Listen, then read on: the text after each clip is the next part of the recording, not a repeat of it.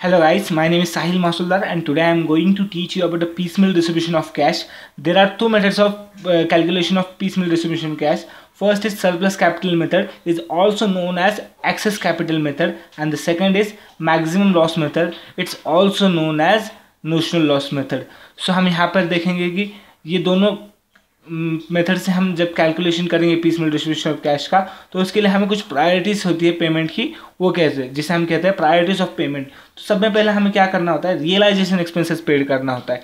Realisation expenses या जिसे हम डिसोल्यूशन एक्सपेंसेस भी कहते हैं। रियलाइजेशन एक्सपेंसेस का मीनिंग है जो एक्सपेंसेस हम लीगली पेड करते हैं फर्म क्लोजिंग के टाइम पे। जब फर्म क्लोज होती है हमारी, तो उसके लिए कुछ प्रोसीजर करना पड़ता है और जिसके लिए हम लीगली एक्सपेंसेस पेड करते हैं उसे हम रियलाइजेशन एक्सपेंसेस या डिसोल्यूशन एक्सपेंसेस कहते हैं। उसके बाद हम पेड करते हैं गवर्नमेंट ड्यूज। गवर्नमेंट ड्यूज यानी अलग अलग तरह के टैक्सेस होते हैं। हम यहाँ एग्जांपल के लिए लेंगे इनकम टैक्स। उसके बाद जो है हम थर्ड पार्टी लायबिलिटीज पेड करते हैं। थर्ड पार्टी लायबिलिटीज में आपका क्या क्या आएगा, sundry creditors, bills payable, others loan, bank overdraft etcetera. और उसके बाद हम क्या करेंगे, पार्टनर्स लोन पेड करेंगे। जो पार्टनर्स लोन है वो पेड करेंगे। उसके बाद आ जाएगा आपका पार्टनर्स कैपिटल, उसके लिए हम पार्टनर्स कैपिटल पेड करेंगे। तो हम हमारे पहले मेथड पर आते हैं। मैं इस वीडियो में आपको सरप्लस कैपिटल मेथड से कैसे पीसमेल डिस्ट्रीब्यूशन का प्रॉब्लम सॉल्व करते हैं वो बताऊंगा। तो उसके लिए मेरे पास एक प्रॉब्लम है, तो आप सब ध्यान से देखिए। यहाँ पर दिया है problem number 1, east west and south way partners sharing profit and losses in the ratio 3:2 respectively. On the 1st January 1996, the firm was dissolved. The balance sheet as on 31st December 1995 as follows. ये balance sheet है। इस balance sheet के ऊपर से हमें एक working note करना होता है। सरप्लस कैपिटल मेथड के लिए हम वो बैलेंस शीट के हिसाब से एक वर्किंग नोट बनाते हैं, जो मैं आपको बताता हूँ कैसे बनाते हैं।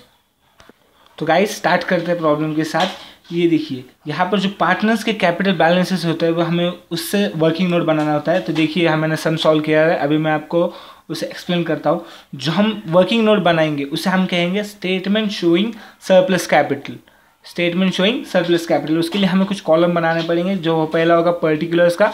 उसके बाद जो 3 पार्टनर्स से हमारे ईस्ट वेस्ट एंड साउथ, उन तीनों के हमें कॉलम बनाने पड़ेंगे। ये देखिए मैंने बनाया है ईस्ट वेस्ट एंड साउथ। तो हम उनका कैपिटल्स लेंगे, जैसा कि यहाँ बुक्स में मेरे पास अवेलेबल है कैपिटल।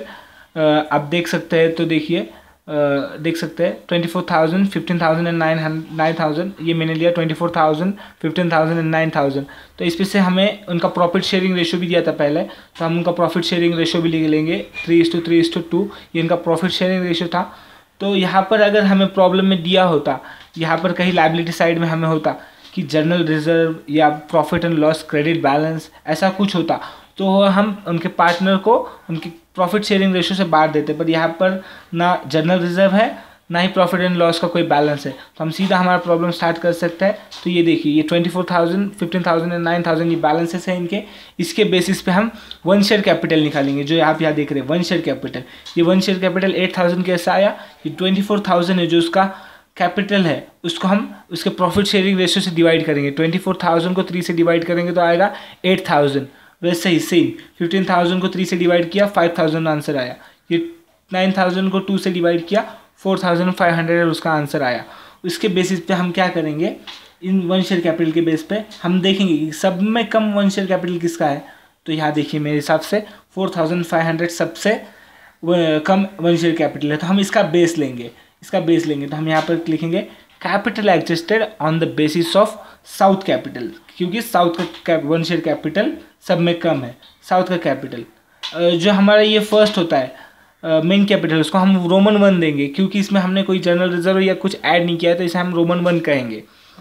तो इसके बाद हम कैपिटल एडजस्ट करेंगे on the basis of south capital. जो साउथ का कैपिटल 4,500, उसको सबके प्रॉफिट शेयरिंग रेशियो से मल्टीप्लाई करना है। तो 4,500 को 30 से मल्टीप्लाई किया 13,500, 4,500 को 30 से मल्टीप्लाई किया 13,500 और 4,500 को 2 से मल्टीप्लाई किया 9,000। तो ये आ गया। हम इसे बोलेंगे रोमन 2। ये रोमन 2। अब हम इस पे से निकालेंगे सरप्लस। इसे आता है, ये देखिए सरप्लस। तो यहाँ लिखेंगे सरप्लस और क्या करेंगे, रोमन 1 में से रोमन 2 के अमाउंट माइनस करेंगे। ये रोमन 2 के अमाउंट से 24,000 में से 13,500 माइनस करेंगे, तो हमारा आ जाएगा 24,000 में से 13,500 माइनस करेंगे तो हमारा आ जाएगा 10,500। 15,000 में से हम 13,500 घलाएंगे तो हमारा आ जाएगा 1,500। और 9,000 में से अगर हम 9,000 घलाएंगे तो बैलेंस आ गया 0 या नील जिसे हम कहेंगे। तो इसमें भी हमें देखना है कि वापस ये दो पार्टनर्स को अभी सरप्लस देना है, बट हम एक ही को देते हैं। तो इसके लिए हम चेक करेंगे कि वापस किसका वन शेयर कैपिटल कम है। ये दो पार्टनर में 8,000 और 5,000 कम है, तो हम वापस इसका फिर से इसका बेस लेंगे और इसे कहें हम capital adjusted on the basis of waste capital, क्योंकि वेस्ट का वन शेयर कैपिटल फिर से कम है। तो यहाँ पर वापस फिर से 5,000 को उनके प्रॉफिट शेयरिंग रेशियो से मल्टीप्लाई करेंगे। 5,000 इंटू 3 एंड 5,000 इंटू 3 जो आ गया 15,000 एंड 15,000। इसको हम कहेंगे रोमन 3। ये रोमन 3 आ गया। अब हम क्या करेंगे, रोमन 3 को रोमन 1 में से रोमन 3 माइनस करेंगे। तो 24,000 में से 15,000 चले गए, ये 9,000। ये 15,000 में से आपके 15,000 चले गए नील। तो ये हो गए हमारी वर्किंग नोट। हम चलते हैं हमारे प्रॉब्लम की ओर।